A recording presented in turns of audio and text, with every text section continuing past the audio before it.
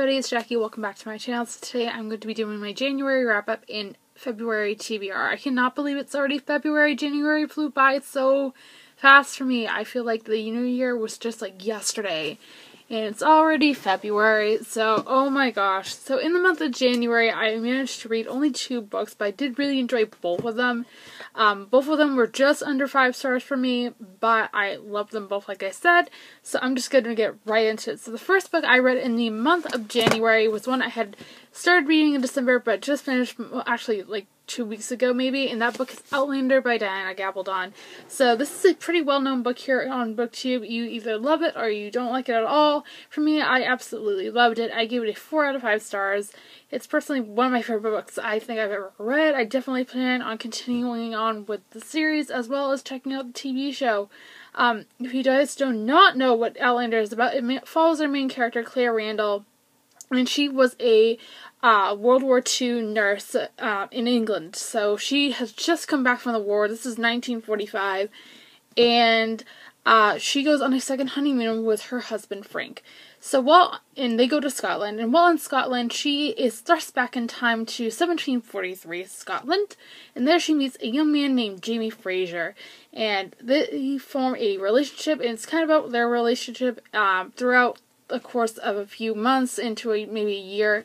It's really, really good. I highly, highly, highly, highly recommend it. Please go check it out. It's so, so, so good. And you won't regret it. Believe me, you will not regret it. So the other book that I managed to read in January, it was the Peruse Utopia Book Club Book of the Month for the month of January. That book was Ever the Hunted by Erin Summerhill. And I give this book a 4.5 out of 5 stars. It is a fantasy book, and it follows our main character, Britta, and she, at the beginning of the book, has just lost her father. Her father was murdered, very unexpectedly, and one day, she is, after her father's death, she is trying to live on her own, and fend for herself. So one day, she is caught poaching on the king's land, and she is arrested and put in prison. In order for her to get out, in exchange for her life, she is sent on a mission to find her father's murderer, and the only person she could think of was her father's former apprentice, who also happens to be the boy she once loved.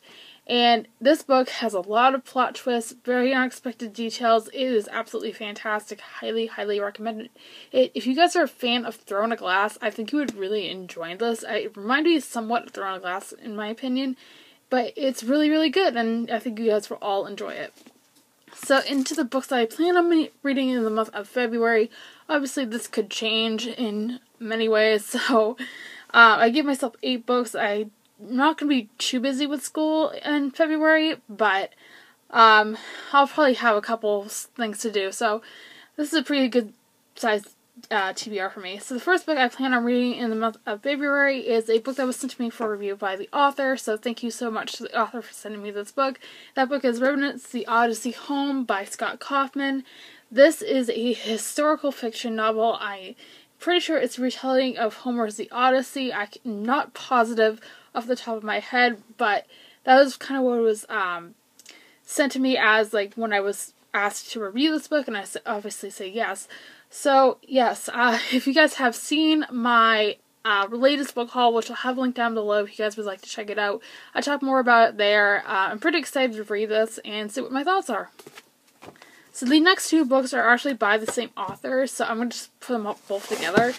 And those books are Allegiant, as well as Carve the Mark by Veronica Roth. So Allegiant is the 3rd book in the Divergent trilogy, one of my favorite series of all time. So I have not read this book at all. This will be my first time reading it, so don't spoil me for anything that happens. I know there's something major at the end of the book that everybody seems to talk about, so I'm trying not to spoil myself for it.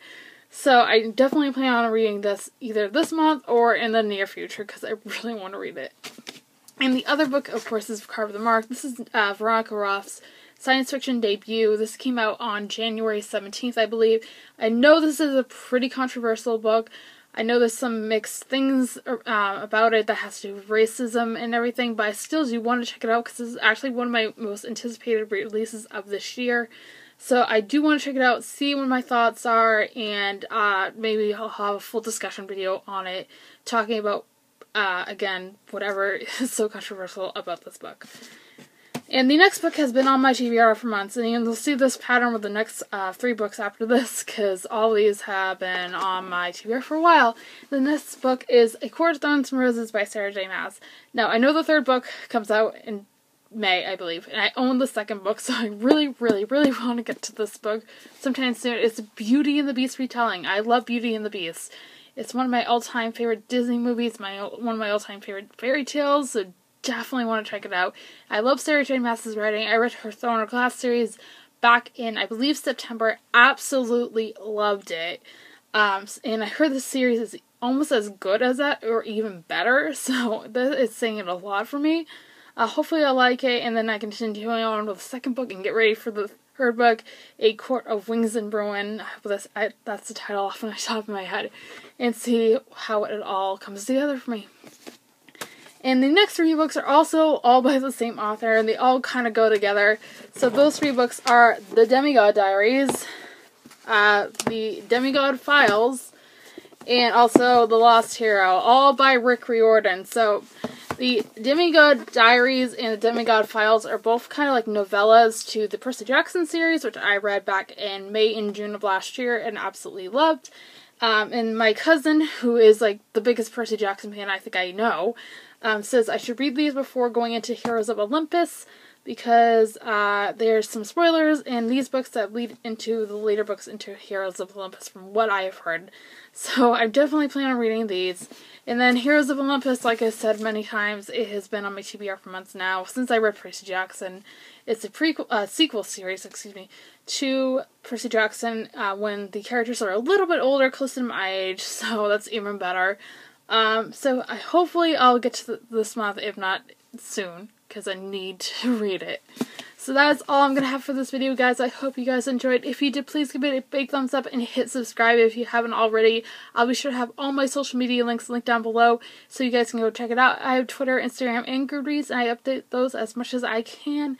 If you guys are new to my channel, welcome. I upload videos every Monday, Wednesday, and Friday, and I hope you guys have a fantastic day, and I will see you on Friday for another video. Thanks for watching, everybody. Bye!